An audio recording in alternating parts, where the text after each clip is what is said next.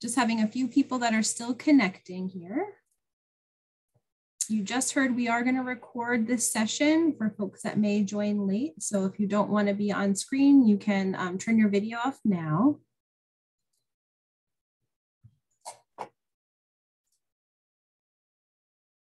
All right, can everybody see that okay? Marissa, is that a yes? Yep. Okay, great. So we wanted to get started this evening. We have a few more folks joining, but we want to stick to our timeline of 6 o'clock start here. So we appreciate those that are here. Our agenda for this evening is to first start off by introducing the Project Oceanology staff. We have camp directors and educators, and we also have a residential supervisor with us, so you'll have a chance to meet the staff. We're going to share a brief video with you that highlights our facility and our research vessels. We're going to give you an overview of both our day and our residential camps. We have lots of different camp opportunities, so we want to highlight those.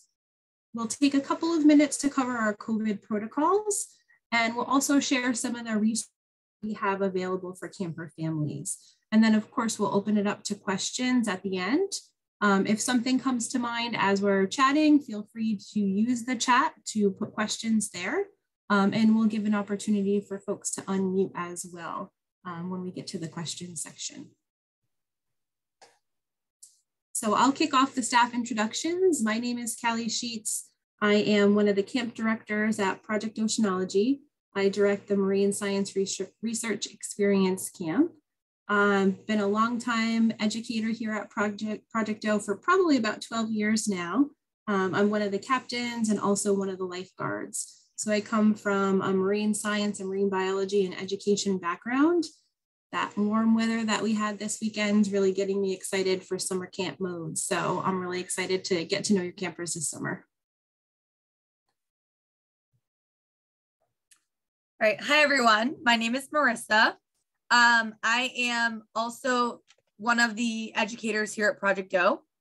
I camp direct 2 different camps. I do Ocean Camp, which is our residential camp some weeks. And when I'm not doing that, I am directing the Ocean Explorer Academy, which is a day camp for slightly younger students. So I grew up in the area. I've been at Project O for 7 years now teaching, but I started off as a camper and a student. And I am just really excited for the summer. I'm ready to do it.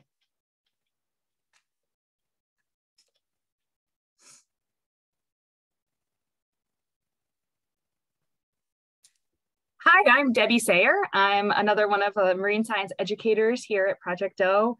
I wear many hats. I'm also a small boat captain and a lifeguard. I am director of Ocean Camp, alternating weeks with Marissa, and I'm also the director of our Undersea Technology Camp.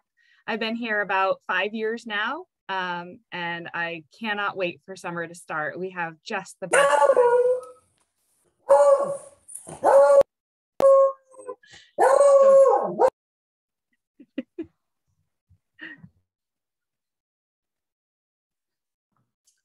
Hi everyone, my name is Amy Stockberger. I am also a marine science educator here at Project O, but also the residential supervisor. So I am the staff member along with 4 summer interns that will be with your campers overnight here. I come from a background of environmental science and education. And so kind of fell in love with Project O when I interned here myself, and I've been here ever since. So really looking forward to the summer and meeting your kiddos.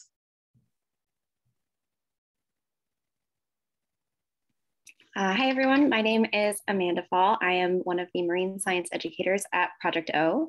I just recently in the fall, but I did participate as a student in middle school and high school. So I'm really excited to be here now for my first summer camp with Project O. Grew up going to summer camps every year, middle school and high school. So I'm really looking forward to meeting all of your students. I come from a marine science background and a family of educators. So I'm really excited to be here and meet everybody in the next few months.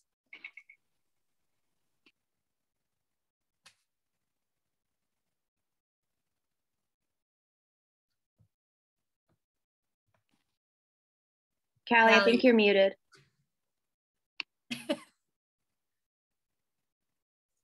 Thank you. I'm just saying that I'm going to share the camp video now. It's going to highlight our facility, so hopefully you can hear this.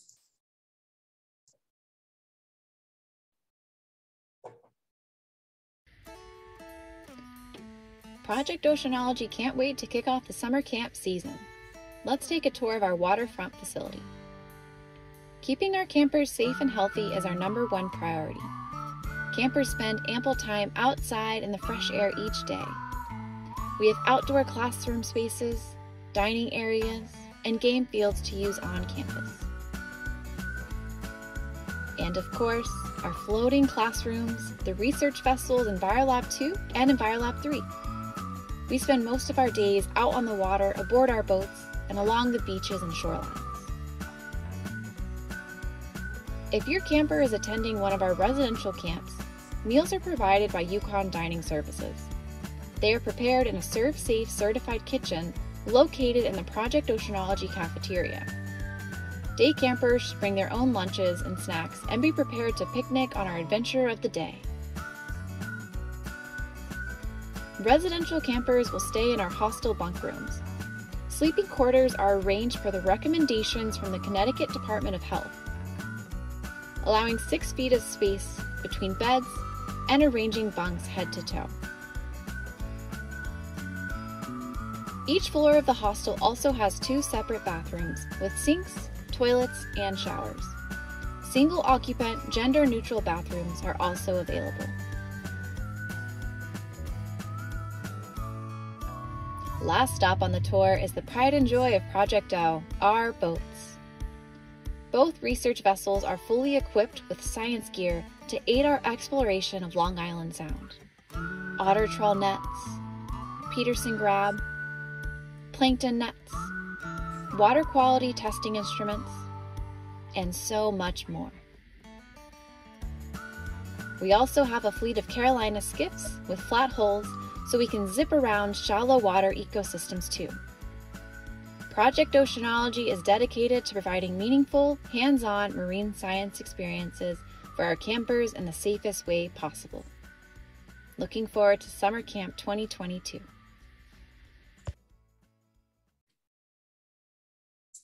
All right, so Debbie, do you want to talk about our day camps to start? So we have 3 different day camps. So all of our day camps run from 8:30 to 4. The Ocean Explorer Academy is one of them for younger campers. Undersea Technology, we actually have 2 different age groups.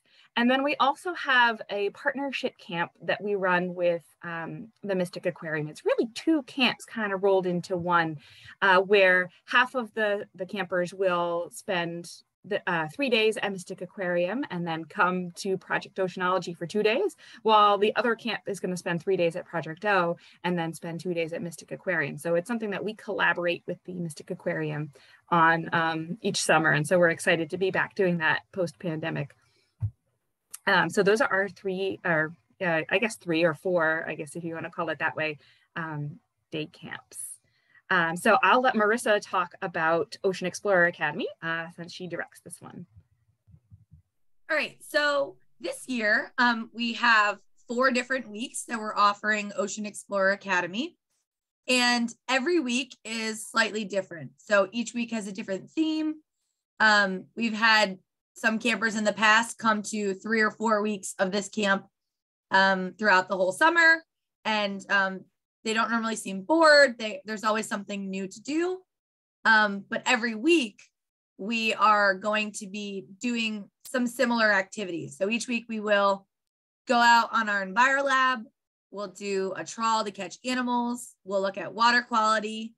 And then we'll also use those skiffs you can see in the picture to visit some nearshore environments like beaches, marshes, rocky intertidal zones.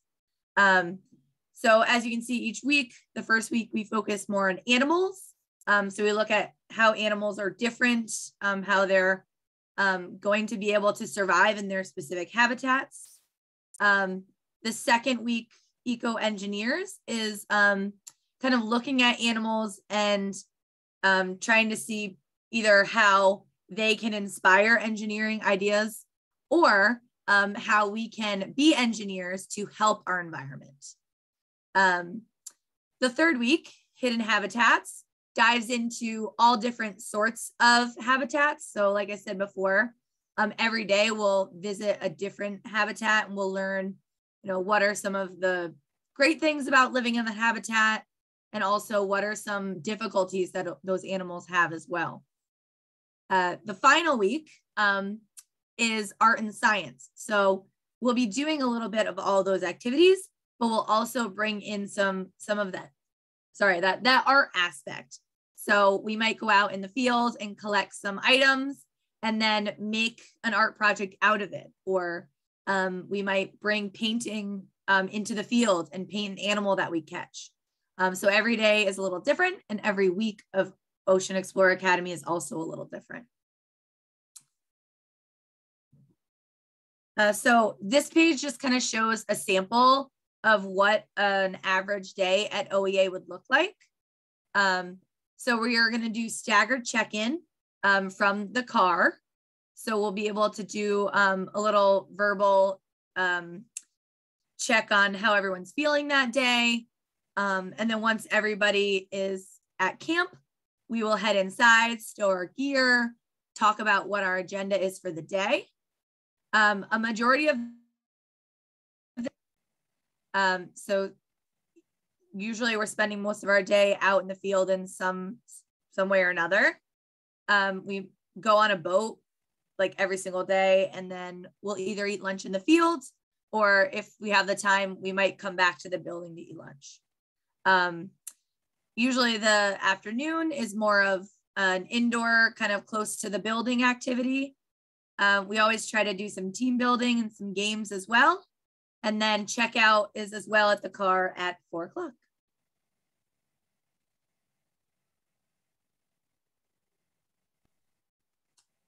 So Undersea Technology Camp is another day camp.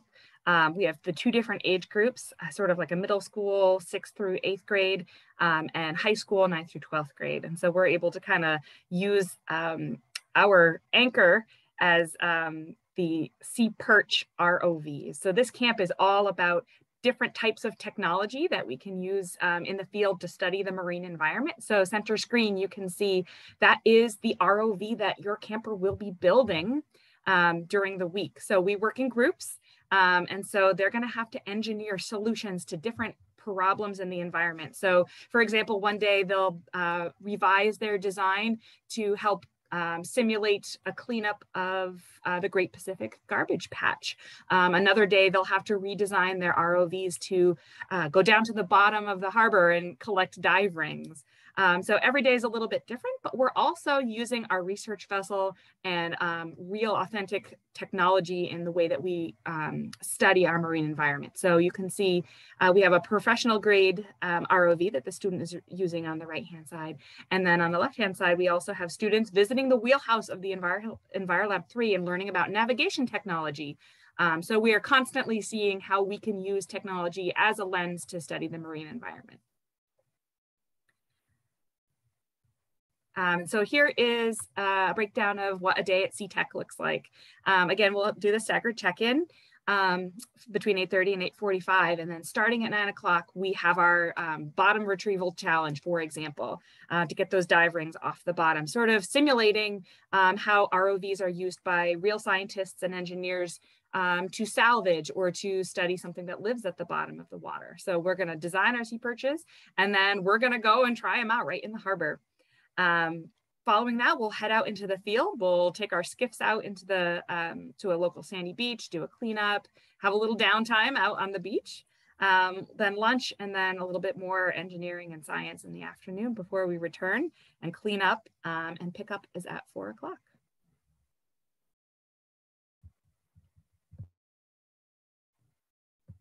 So our overnight camps are a little bit different, but a lot of similar themes. So Ocean Camp, I like to think of as sort of our camp that is a little bit of everything in marine science. So we have, you know, biological oceanography, we're catching creatures, we are studying waves and physical oceanography, but we're also testing water quality and looking into chemical oceanography too. So we're really seeing a little bit of everything in marine science. Our marine science research experience is for those students who are really serious about marine science or about research science as a potential future career. Students will they'll design and implement their own research projects over the course of the week and then present the results to Project Oceanology scientists, to their families, and to their peers.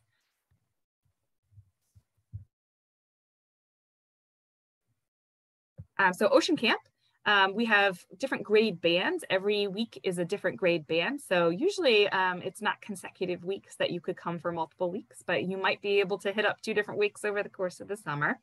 And each of these age bands has sort of a different lens through which we study marine science. So for example, the older age group might be studying, you know, different technologies that we use to study, the way that scientists dig into a research question. The grades 8 through 10 might be studying more about how does the abiotic characteristics of the water impact the living things that are there. And then the youngest age group is focusing more on like how do adaptations allow animals to survive in different environments. So our residential camps check-in is on Sunday afternoons, and check out is on Friday afternoons. So we run Sunday to Friday, and they stay overnight in our hostel, and we try to spend as much time out on the water as we can. We try to avoid spending any daylight hours indoors unless the weather prevents us from going out. In the evening time, our students will have an opportunity to do some lab activities and also some team building and some downtime with other campers to get to know each other and to really bond over what we're doing in marine science. So marine science research experience, as Debbie mentioned, it's really for those students who are interested in perhaps a career in marine science or really interested in research and want to take a deeper dive into that. And so the way we start off our week is by having some common experiences out in the field together. You can see students pictured here using plankton nets, setting up transect lines in the Rocky Intertidal, and then pulling some lobster pots as well. So after some common experiences together, hopefully there's questions that students are thinking about and something's kind of sparking for those campers. And so by early in the week, each student or teams of small groups will actually come up with their own research question, design an experiment or design some field sampling methods, and then get out every day to collect some data, and then spend some time in the afternoons kind of sharing their experiences, talking about what kinds of things they found, kind of troubleshoot for the day. And once we have some data, they'll be working towards a presentation. They'll come up with a Google slide deck presentation that we'll share with other campers and with families as well. And we'll have an open meeting on Friday during pickup. We'll invite families to walk around and see what kind of research students have been working on, be able to ask questions, and really be able to share what they've been doing for the whole week. So this gives you a little idea of what an ocean camp day or a research camp day may look like. Again, we're trying to spend as much time outside and take advantage of those daylight hours as we can. And then you'll see after dinner, we're typically inside working on some kind of lab program or having some free time until it's lights out.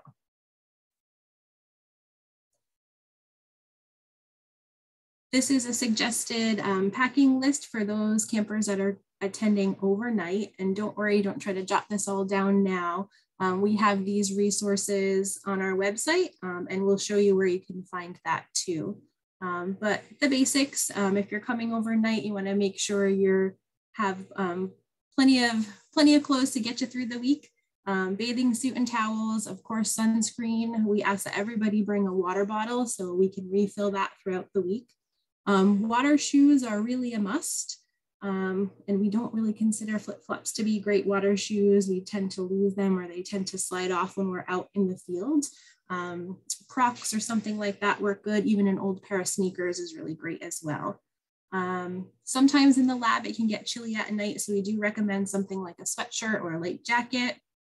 For residential campers, you need to bring all of your sleeping or bedding with you. So that could be sheets and a blanket if you prefer, or it could be something like a sleeping bag. You'll need to bring your toiletries as well. And then we have some suggested items, perhaps sunglasses or a flashlight, a hat, something like that as well. And again, we'll show you where you can find this information on our website. So just to touch upon some of our COVID protocols, again, all of these things are going to be available in the camper handbook, but these are just some of the highlights. So the COVID vaccine is going to be required for all campers who are eligible. And then obviously all of our staff are fully vaccinated that will be working with your kids. In terms of COVID testing, all residential campers are going to have to submit a negative PCR, rapid PCR test within the last 1 to 3 days before arrival. So we're not actually going to be accepting the home antigen tests this year. It still has to be a PCR. And then health screenings before camp, those are going to be 14 days prior to arrival.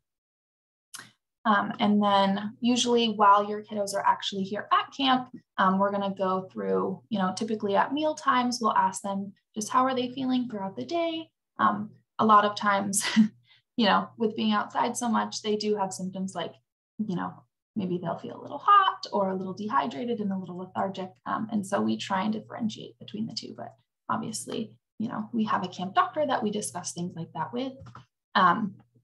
And then I believe day camp is slightly different in terms of health screenings. I believe that those health screenings are going to occur as students arrive in their cars. So there's like a daily check-in before you get out of your vehicle, and campers are allowed in the building.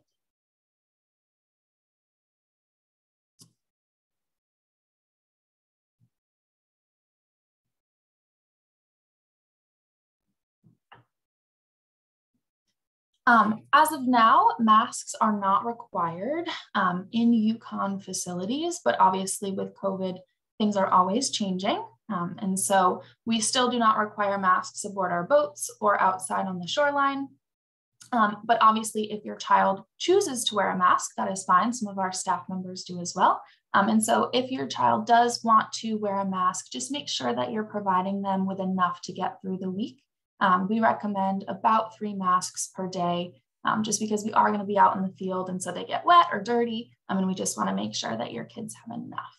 And then lastly, we obviously are going through all of the recommended cleaning guidelines by the CDC. And so we have folks that come through the building at the end of every day and making sure that everything is sanitized and clean for your students.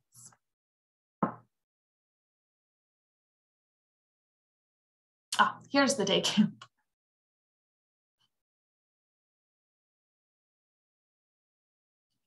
Yeah, vaccines are still required. I talked about the health screenings, each vehicle from the morning. And then same thing goes with masking, not required as of now, but they can feel free to wear them if they.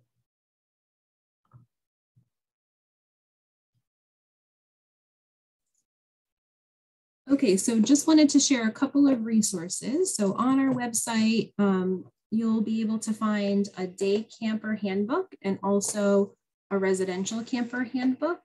And there's lots of great information there, things that you need to know before camp, things that you should know during camp, ways to get in touch with your camper if you needed to.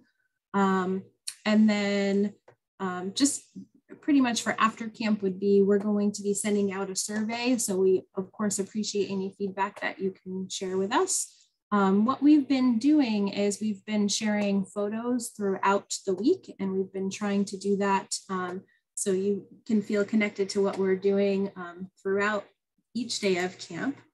So let me just give you a little taste of what the camper handbook looks like. Again, kind of set up what to bring. Those items that we showed on our Google slide deck are in the camper handbook as well. And we have the same kind of setup for residential camp. And so these are posted right on our website, and you'll be able to access all of this information. And then additionally, we have an FAQ page on our website. And so this is a great place where you can get additional information. Of course, you can give us a call. You can call the office and you can reach out to us directly. You could speak with the camp director or some of our office staff that can help answer questions as well. But at this time, we'd like to open it up to questions. You're welcome to use the chat, or if you feel more comfortable unmuting and asking your question that way, that would work as well. I'm going to just switch to this screen for a moment so you can see ways that you can get in touch with us. We've got our main phone number as well as our email address, and then you can see contact information for the camp directors on here as well.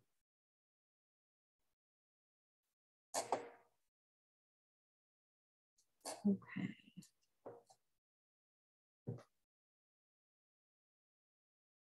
So Leslie, are you on the call with us?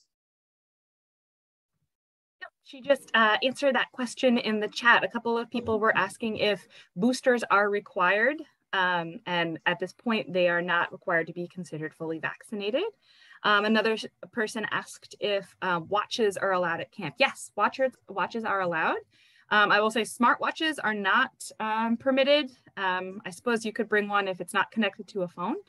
We consider our camps to be a device-free zone.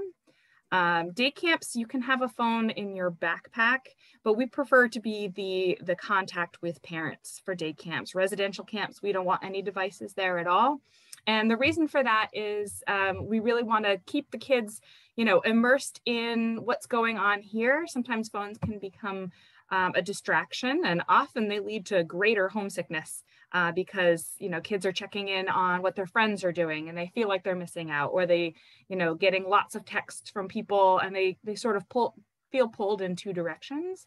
The other reason too is we want to make sure that the students are talking to the adults that are with them. If they have something that they need or they're feeling a little sad, I want them to talk to us and make sure that they're getting their needs met with the adults that are with them. That does not mean that you have to cut off contact with them. So they are allowed to call home in the evening time. We give them an opportunity to do that. But when we call home, phone calls will always start with a staff member. So we'll just say, hey, your child wants to talk for a little while. Here they are. And so you can talk for a little while and then we end phone calls with you too. That way, if your camper shares something with you that you feel that we ought to know, you have an opportunity to tell us as well. Let's see. I think I have to scroll down. The box air cleaner, I'm not familiar with that. I think probably an air purifier of some kind. I think that I don't know how noisy that would be in a bunk room. Since bunks will be shared with other campers, I think that might have to be a case-by-case thing. I'm not actually sure how to answer that, but it really would, I think, depend on how much it might disturb the sleep of other campers. Kindle readers, if is like a Paperwhite, I think that's okay, but anything that can connect to the internet would probably be a no-go. Regular old books, though, always welcome. We'll give kids some time to read some good old-fashioned paperbacks or hardcover books if they want to read before they go to bed. The iodine tablets are because we are within the fallout zone of the nuclear power plant in Niantic.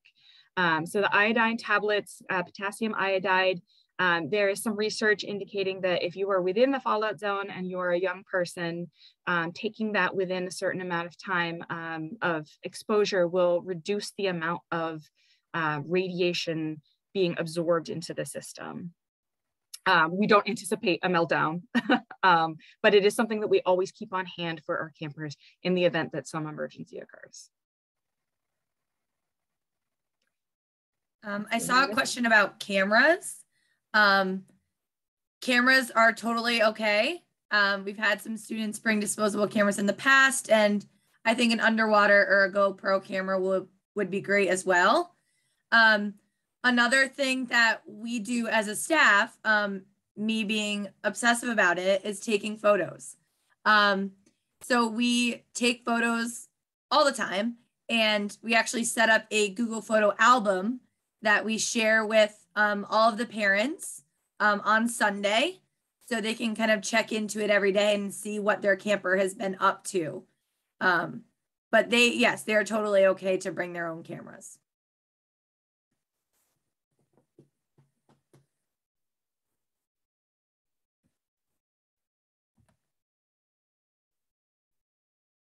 All right, I think we're up to date. I don't think we missed any. If anybody feels more comfortable unmuting and asking a question, we'd welcome that as well. Oh, Nicole had a great question about snacks. Yeah, residential campers, we ask that you send snacks that your child will like. We provide snacks as well. But if you have a really picky kid and they won't like something that we're providing, that's great. One thing we do require, though, is that we don't store those snacks in the bunk rooms, because we've had issues with ants before. So we want to make sure that we are storing those snacks in a location where the ants are not going to find it. Oh, absolutely. All dietary restrictions. Since our food is catered by the University of Connecticut Dining Services, they've seen it all with their college students. So we have gluten-free options. We have options for just about any allergy you could imagine. We also have kosher and halal options for different eating restrictions and options. Yep, I'll just add to that, Debbie, that we ask that you let us know about those dietary restrictions ahead of time, not on Sunday at check-in, so the kitchen staff can be prepared. Yes, we can do lower sodium options as well. Yep.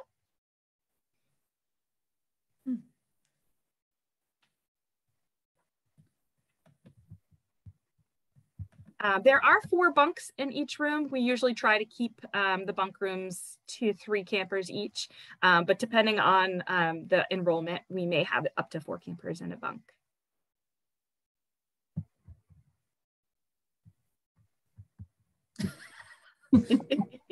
Well, Kim, I don't think that we're going to find Nemo at this camp.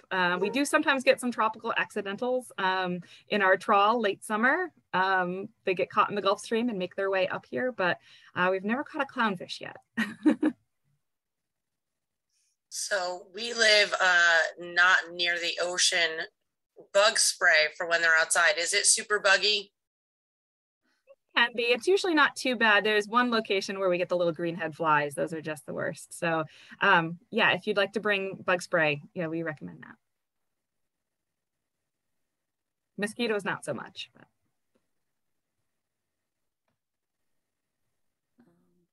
Okay, did I miss any? I see something about motion sickness. If you know your child gets seasick, we have a way for you to send medications to camp with them. It does require some paperwork signed by your doctor. So we at our camp do self-administration. So that does not mean that your child is responsible for maintaining that medication or knowing how much to take. The camp staff are all trained in administration of medication. But basically we will provide the dose to your student. So all of those forms can be found on our website to be completed by the doctor. And so all medications coming to camp need to be in their original container. So just no pills in Ziploc bags. It needs to be the container that they came in, either a pill bottle or the box with the blister pouches inside. And then the paperwork signed by the doctor authorizing us to provide that medication. Yes, that is true, Cheryl. Also for vitamins, that's still considered a medication. Even over-the-counter medications need to have that form filled out by a doctor. Yeah, so anything with an active ingredient is usually what I tell people about. So that goes for topical things as well. Any ointments or anti-itch or anything like that. I just saw a question about the lights out bedtime routine. Typically lights out, depending on the age group, we usually say around 10, but a lot of times, you know, if kiddos are really tired, sometimes we'll bump it up just if we had a long day. It's not very strict. We just ask that students or campers kind of go into their rooms. And then I let them kind of mingle with one another. But our hope is that they're not, you know, keeping other campers up. We want them to get at least, you know, a good 8 hours of sleep, because these are really long days that they're going to have at camp.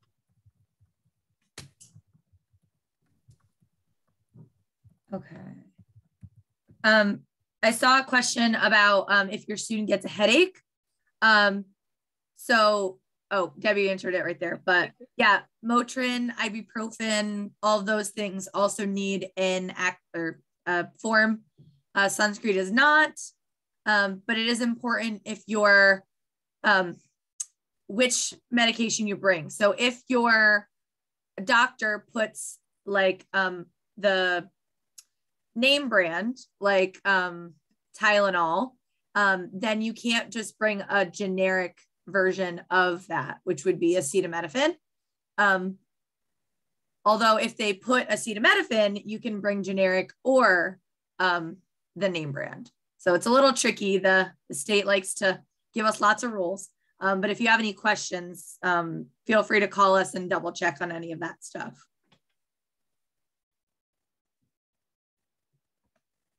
I see a question here about alarm clocks. We have alarm clocks in the room, but we also do a wake up routine with campers. So interns and Amy will be knocking on doors if they don't wake up to their alarm clocks. So breakfast is served at 8 a.m. So we'll be waking the kids up between 7 and 7:30 so that they can get up and head over to breakfast. So breakfast is going to be served in our cafeteria. We have the kitchen that was shown in the video. And so food will be served right in there. So it's really just a short walk down the hallway. I also saw a question about the bunks. So I know we had already mentioned that there can be up to 4 people in a bunk. They will not be co-ed within the bunk room, but there will be kind of a mix on the floor. So we have 2 different floors of hostels, and each floor has its 2 separate bathrooms, one for males and one for females. And then upstairs is where we have our single-use bathrooms that they could use as well.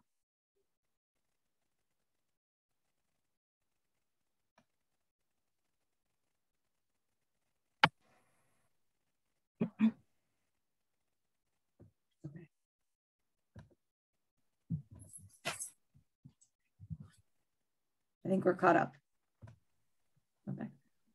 I don't know if you said this too, Marissa, just to add, but because the floors are co-ed, typically there's a male and a female intern on both floors. I want to correct myself though. I said breakfast is served at 8. Breakfast is served at 8:30.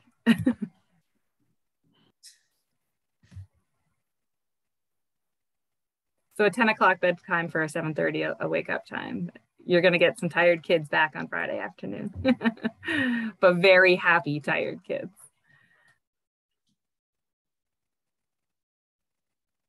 Great, so we'll give one last call to questions here. Again, if you feel like unmuting, you're welcome to do so, or you can pop it right in the chat. If something comes to mind later, you can always reach out by phone or email, and we'd be happy to answer any other questions that come up. Again, we are recording this, so we'll share this on our website, so you can use this as a resource if you need to refer back to it.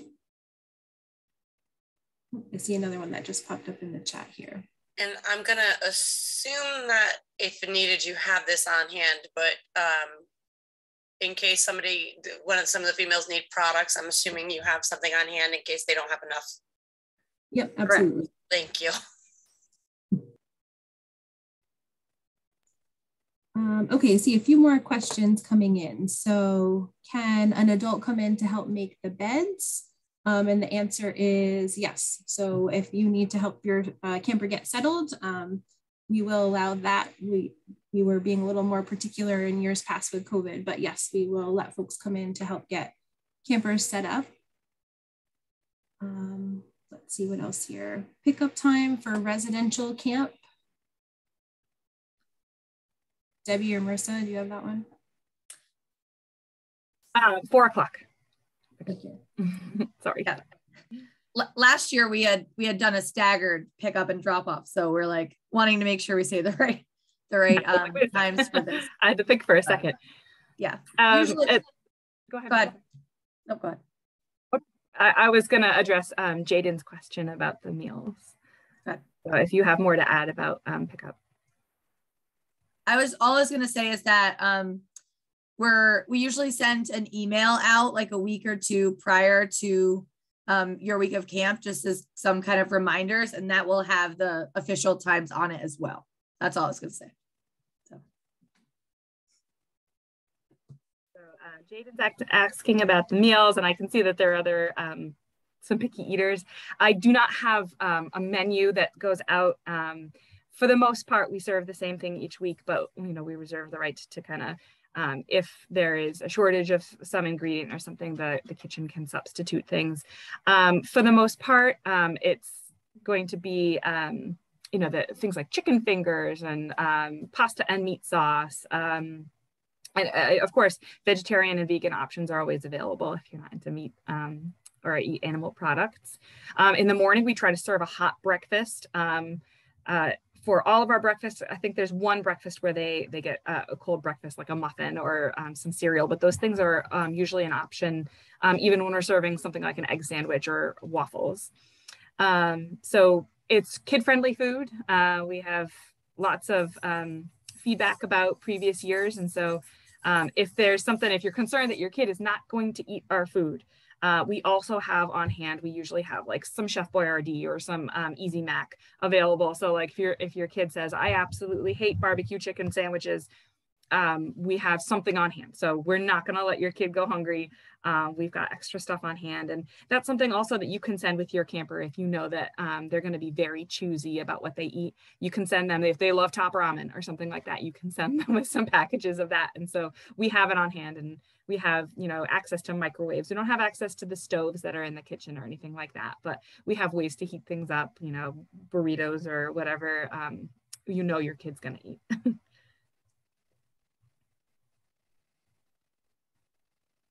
I think Arabella is asking about if a camper gets sick enough during residential camp that they need to go home. So what we would do then would be to, take the kid, get them away from the rest of the group. We would keep an adult with them so that they're not all lonely or scared or anything like that. But we'd be in touch with you about their symptoms, and then we'd have you come and pick them up. Depending on the advice of our camp doctor, we may or may not ask you to get a COVID test just to be sure about exposures in the camp. But we are in contact with our camp doctor about, okay, is this symptom something that requires them to go home? Or is there, is this just other stuff? So yes, we can also look in the camper handbook. All of our protocols about sending kids home from camp are in there. So both day camp and residential camp. It's spelled out really clearly in there as well. So details about what to do if your kid feels sick at camp.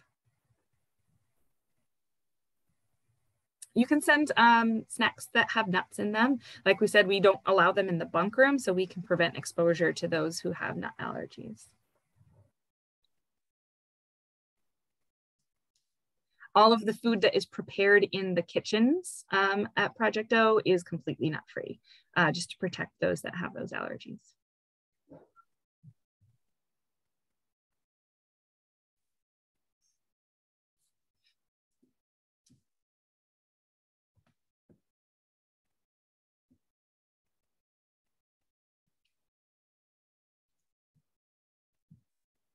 All right, last call. Any questions?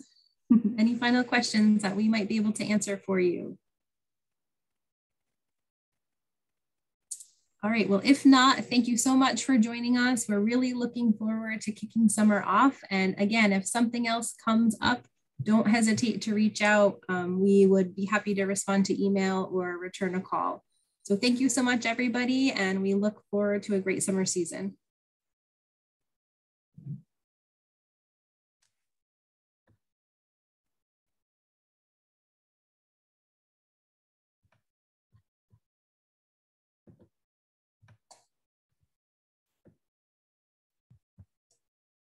Thank you.